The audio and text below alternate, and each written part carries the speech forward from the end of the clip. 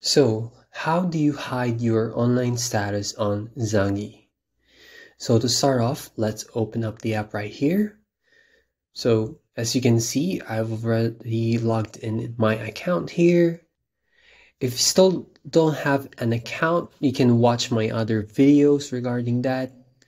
So let's get back to it. So here, let's click on settings on the bottom right.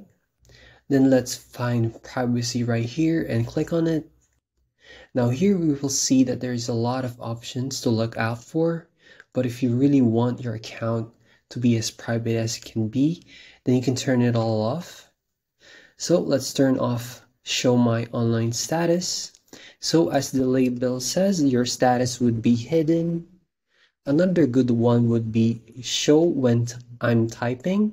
So when you turn this off, the other party would not see you typing in chat. And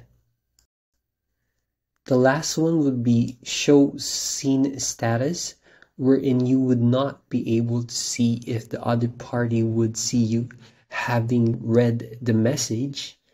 And this applies to you. So this is both ways.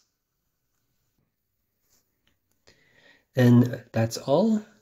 Thanks for watching. Don't forget to like and subscribe for more helpful topics.